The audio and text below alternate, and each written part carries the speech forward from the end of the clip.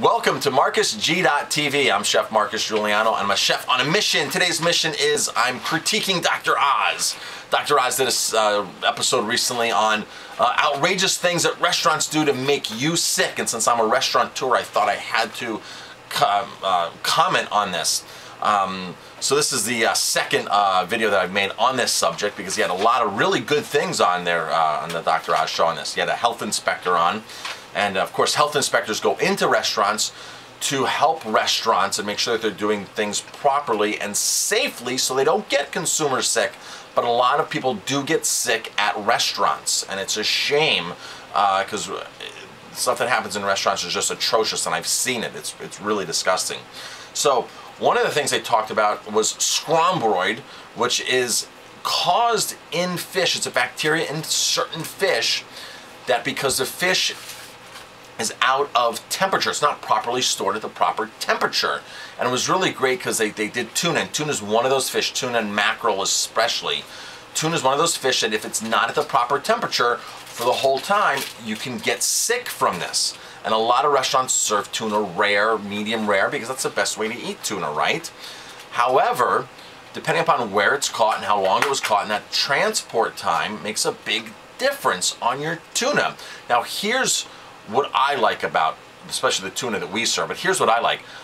We buy frozen tuna. High quality frozen fish is amazing. The technology in freezing fish these days has gone a long way from throwing fish into a freezer or taking fish at home and throwing it into a freezer. What they do with fish now, and I've personally spoken to Paul Hill, the guy who's the president of the Albacore Association on the Pacific Northwest out of the United States. They catch our tuna. These albacore tunas, these 25-pound albacore tunas, they line catch them, pole catch them, one hook, one line. As soon as they catch them, these fish are getting frozen within 2 hours of catching them, which means the temperature is getting stabilized right then and there. And of course, now they get packaged and they get shipped to their final destination. So when we receive the fish, it's still frozen from within the 2 hours of them catching the fish. So there's been no opportunity for fish to sit somewhere, sit out, sit in a cooler, not get properly iced down. So when we thaw the fish is fresher than fresh. It's super fresh. So our tuna, which is our #1 selling dish in our restaurant, has been for 10 years, is probably some of the safest tuna you could possibly buy. Now when they freeze these fish, they freeze them cryogenically at like -80 in these blast freezers. And right on the boat they do this, right when they catch them. They get frozen right on the boat.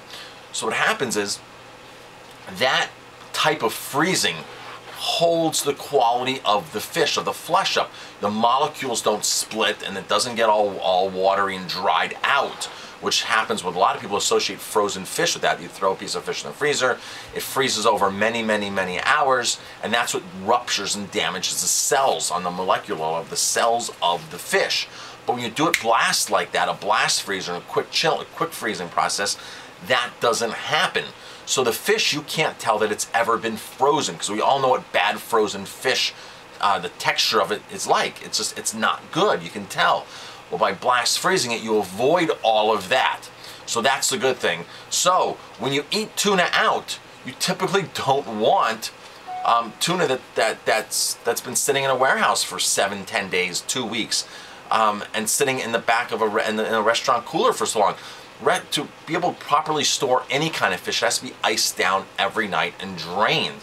A lot of restaurants don't take the time to actually ice the fish down. They just stick it in the cooler.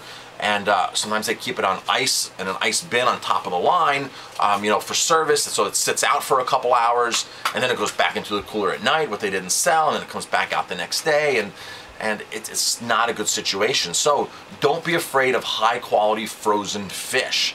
And another thing they said there, you know, if you want to eat high quality fish, go to a place that serves a lot of fish, to a fish house, to a fish restaurant that's known for fish.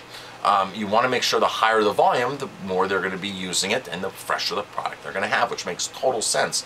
So another really good point Dr. Oz makes, the outrageous things that restaurants do to make you sick, sometimes it's intentional, sometimes it's unintentional, sometimes they just really don't understand what's going on in the restaurant because it's maybe out of their control, or just because something they've always done and haven't been taught the proper way.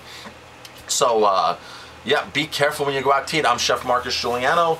Thank you for watching. If you like my video, please hit like, subscribe to my channel, and pass it on. Thanks for watching.